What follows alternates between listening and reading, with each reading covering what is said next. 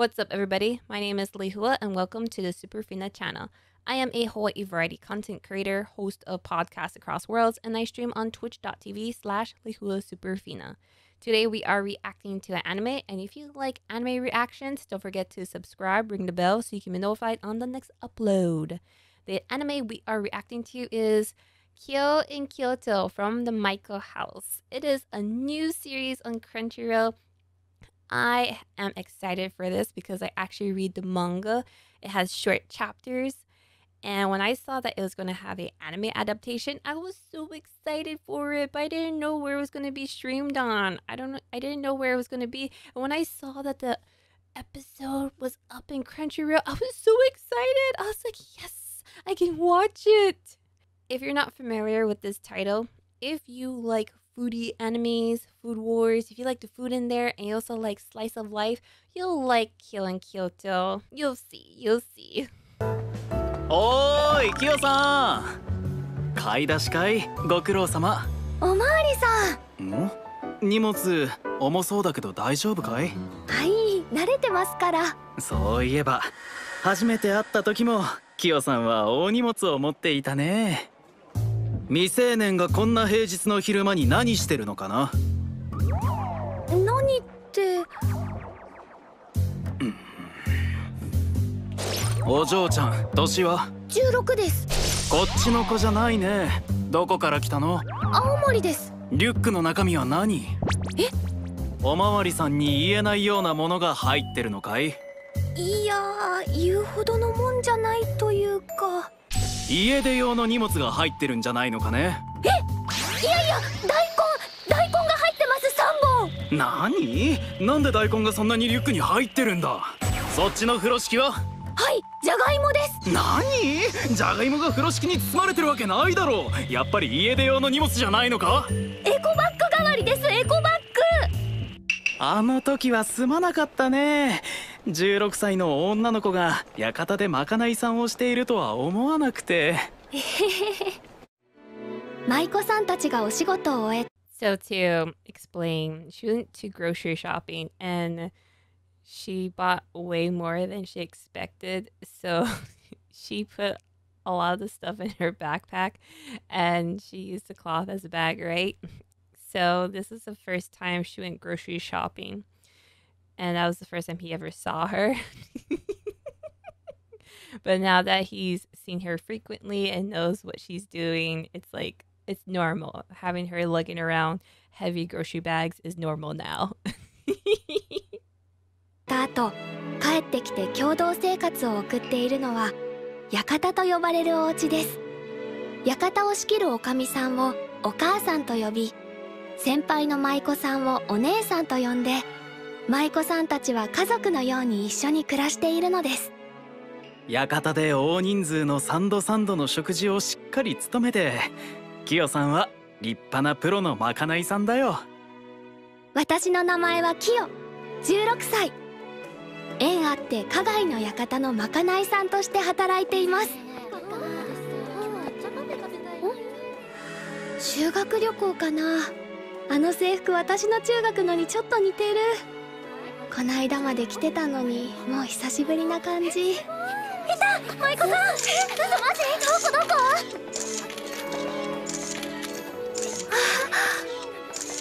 スーちゃんだ。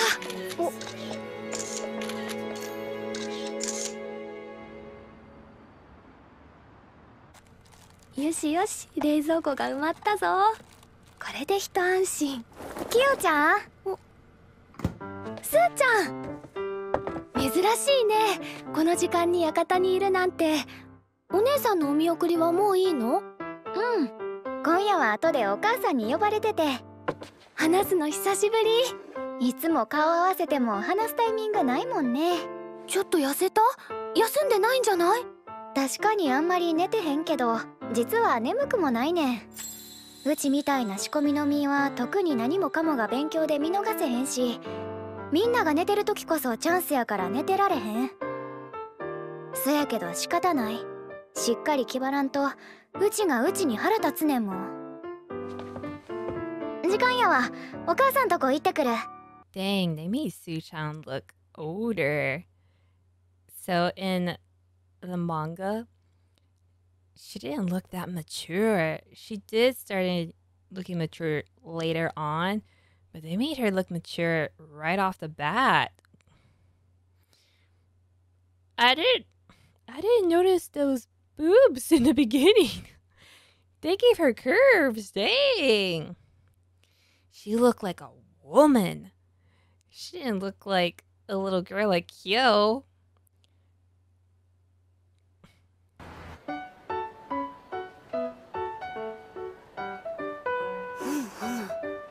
なるほど。これもいいな。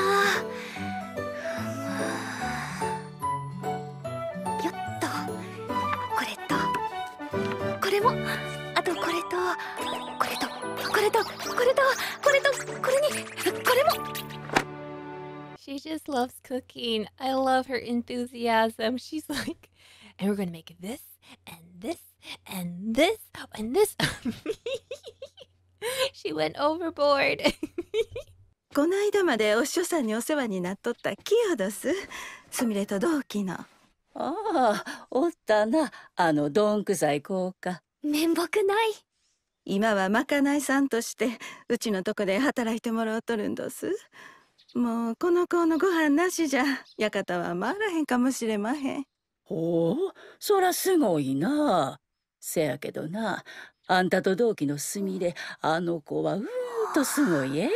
もしかすると100年に一度の舞子ちゃんにならはる子かもしれへん。は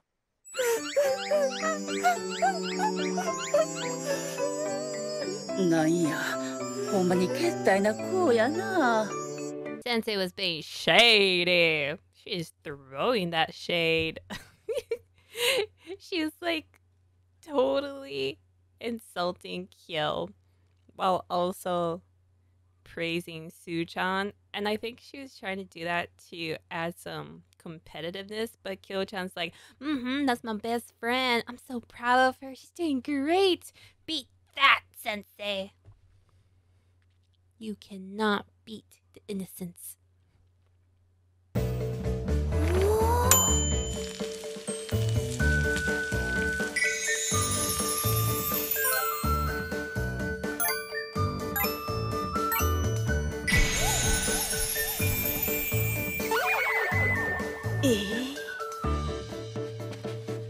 おかわりもありますよ。さらに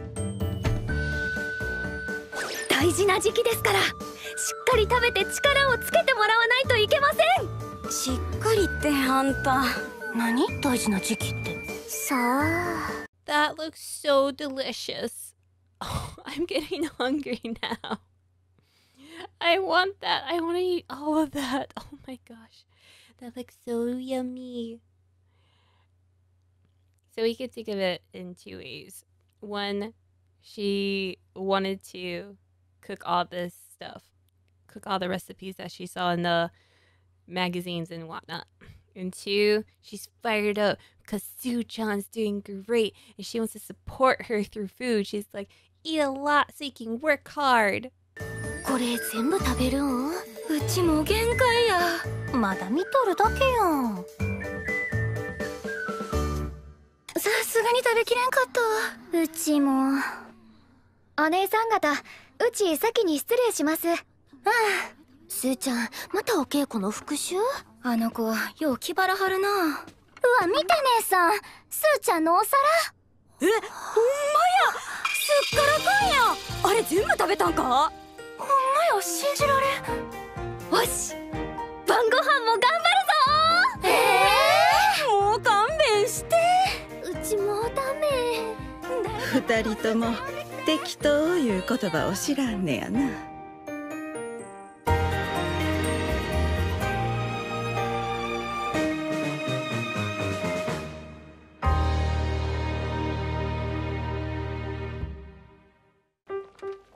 お稽古に行ってきます。すみれ、ちょっと待ちよし。お扇子忘れてる？おおきにお母さん。あんたらしないな。すんまへん。おはようさんどす。お兄さん、おはようさんどす。おおはようさんどす。すみれ、えらい早いな。もう稽古行くんか。へえ。気ぃつけ。おおきに。行ってきます。今日もよう気張ったはるな。お師匠さんも褒めてはりました。100年に一度の逸材や言うて。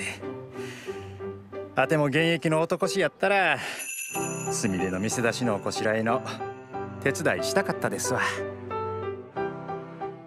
なんどす、男師さんがそないに一人の子を褒めはったら飽きまへんやろ。そらそうや。男師とは芸妓舞妓に着付けをする職人のことである。置屋を回り重さ20キロもの衣装を着付けていく男師の存在は花街で生きる数少ない男手の一つだ。せやけどな、あないに毎日20 kilograms? That's really heavy. They would definitely need a more masculine person to carry all that. I mean, all the Maiko, they're very delicate. Like, they got stamina, but they don't have the strength to carry all of that. Yeah, they definitely need this. Oni-san.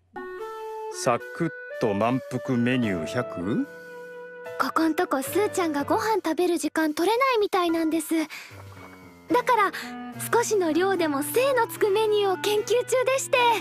ほう。このレシピもいいな。あっちの本の作り方に似てて。あれ？ほな行ってきます。すーちゃんご飯。ごめん、今日はええわ。お姉さんに傘持ってかんと。ごめんな、明日の朝は食べるさかい。うん、気をつけて。ほな。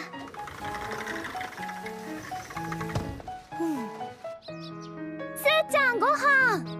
ごめん、今朝はええわ。お稽古前に予習しときたいね。あれ、すーちゃんは？今日はお母さんのお使いに出てるえ。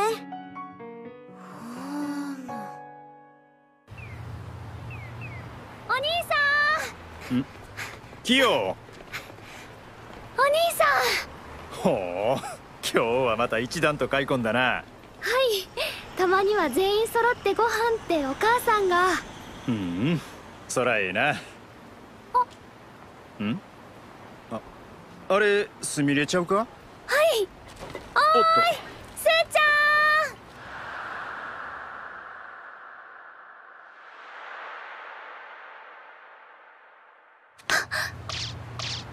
We know that look. That's the look of someone who's dead and tired.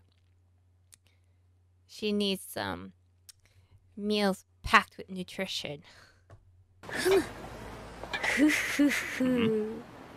今日のご飯には秘策があるのです。すーちゃんがうっかりたくさん食べてしまう青森の味。野菜とイカをみじん切りにして粉塩砂糖と水でまとめてからりと揚げるイカメンチ。青森のおかずご飯。ソース、ケチャップ、醤油などかける調味料はお好みで。ちょっと甘くてご飯が進むんですよ、これが。あ、お米多めに炊いとこう。お兄さんすみません、私お米を水にすぐに。ああ、またな。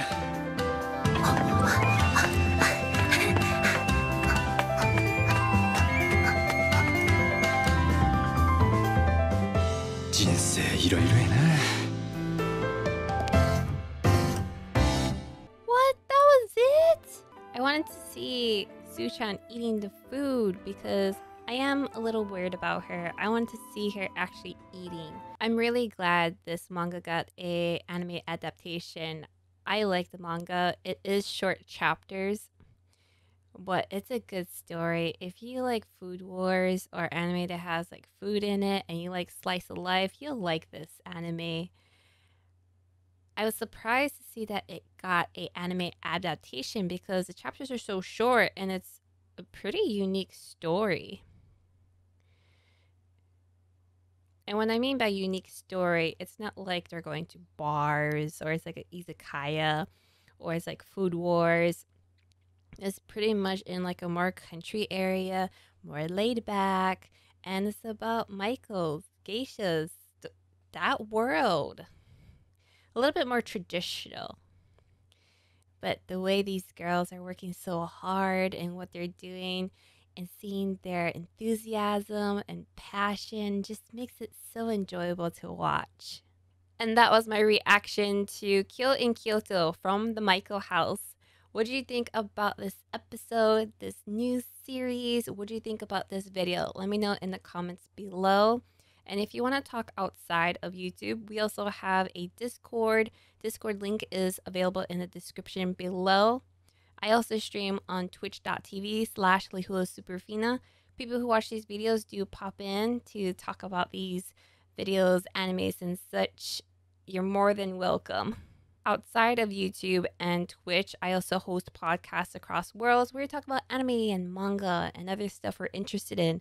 If you like that type of podcast, there is a link to it in the description. We are available on all platforms. Other than that, my name is Lehua, and this was the Superfina Channel reacting to KIYO in Kyoto from the Maiko House, episode 1. Hope you guys liked this video, and I will see you on the next one. Laters! Huge thanks to my Patreons and channel members for making this video possible. If you also want to be part of the Superfina party, you can click over here or become a channel member. Don't forget to subscribe so you don't miss the next video. And I do stream live on Twitch every Tuesdays, Thursdays, and Saturdays. Hope to see you guys there, and I will see you on the next video. Fist bump!